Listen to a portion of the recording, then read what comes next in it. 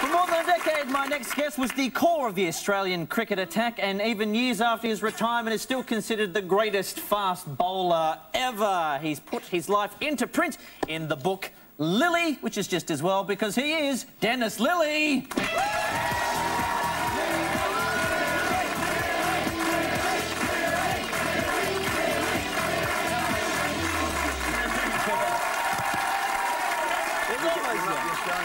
Yes, indeed. How are you?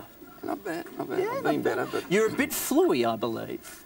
Just a little. You sat back a bit then. Yes, I thought, well, the customary kiss would have to go astray, I'm afraid. But you're still here. What a trooper. I'm OK, yeah, I'll get through. Now, obviously, we tried to replicate the chant as best we could. Now, in your heyday, in your prime, there probably wasn't or hasn't been anyone as iconic as you in cricket. How was it having thousands of people chant your name when you're out there on the pitch?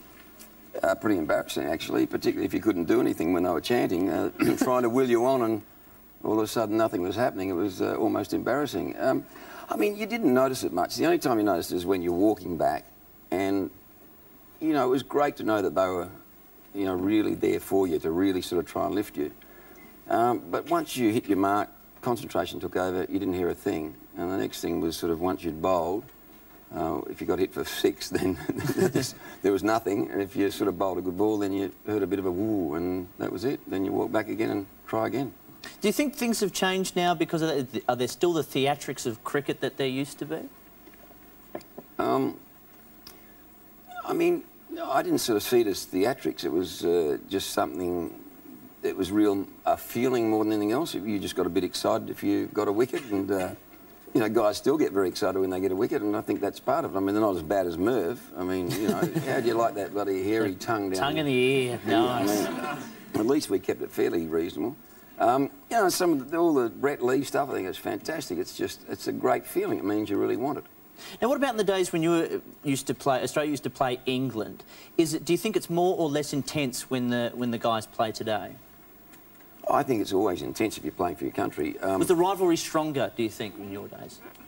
With England and Australia, no doubt. I mean, England was a very strong side in those days. England at the moment has not enjoyed much success for a long time. In fact, you know, really, Australia has just really taken over as the #1 nation and has done for some time. And there's not much else between Australia and the rest. I mean, there's a big gap. There's not much that in between that can actually challenge Australia. So it's pretty interesting. When I talk to the young lads, young fast bowlers about, you know, England, Australia, it's a great, you know, great competition. They sort of look at me like that, and I think, geez, you know. But in those days it was, because they were the yardstick. Well, you described some of those games as wars. It was like playing a war. Well, that's the way I thought of it. I mean, you know, I just reckon that if you're playing Australia versus England in those days, it was the Ashes. To me, that was the only real Test cricket. That was what Test cricket was designed to be, and so it was war. I mean, any contest like that, to me, is war. You've been described as being a very ruthless bowler. Do you think that's a fair description of you in your heyday? Oh, I hope so. No, I mean, what's ruthless? I mean, ruthless is... bowling really hard. Yeah, I mean, gee, that's really bad, isn't it? I don't think anyone should really bowl that hard. I think if you're out there and, you know, you're playing your sport and you're trying to help your country win, I think ruthless is perfect. You know, you should be out there to win at all costs. And, yeah, I certainly tried to, and I know most of my teammates felt the same way. And I'm sure if you talk to people that are playing sport today, if they're really into it, they'll be ruthless in their endeavour. Now, you had a great partnership, of course, with legendary wicketkeeper Rod Marsh. And I think in the Test history books, 95 times bowled Marsh... Caught Marsh bowled Lillee. He'd love that. He'd love that, wouldn't he? But you've also... the friendship on the field also transcribed across to the legendary drink record that Marshy held for many years. Yeah, that was an interesting one. I knew he was trying to tackle this record that Doug Walters had set a couple of years. 44 cans? 44, from Melbourne, I think it was Sydney to London. 24-hour trip, I think, in those days. So it was one every half hour. It's a fair drink because they reckon they're worth at least 2 or 3 in the air.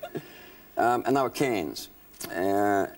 Anyway, Rob was about to attempt it, and I thought, you know, this shouldn't happen. The guy's going to be a mess. So the night before, we had to travel across to Melbourne.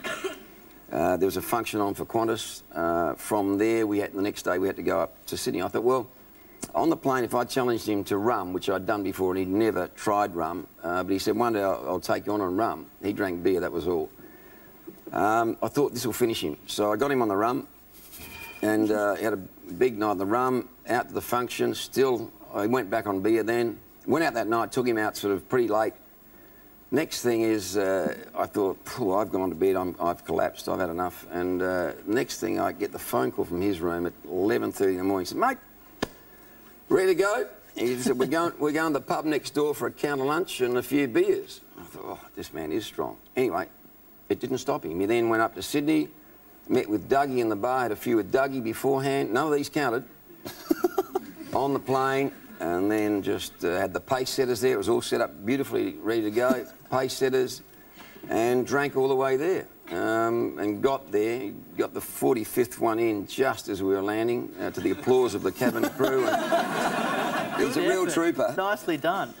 Now, your legendary status has even made it to the modern era, and Tom Gleeson, who was on earlier tonight, has a character on a 10 TV show called Skid House, and his character is called the Australian Fast Bowler, moulded very much on your image from the 70s. You've actually got to have a look at it here if you haven't seen it before. Check this out. My lads. My cat has climbed up the tree, but now he can't get down. Can anybody help him? It's the Australian Fast Bowler. How you going?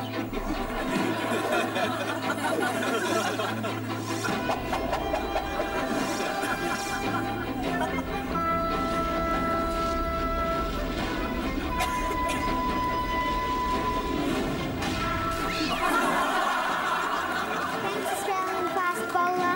On your way back to the pavilion.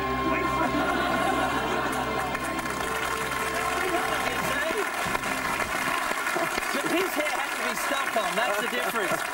There are plenty of stories, highlights, lowlights, and plenty more in the autobiography, Lillee. It's out now. Dennis Lillee, everybody. Thanks, Dennis. Real pleasure.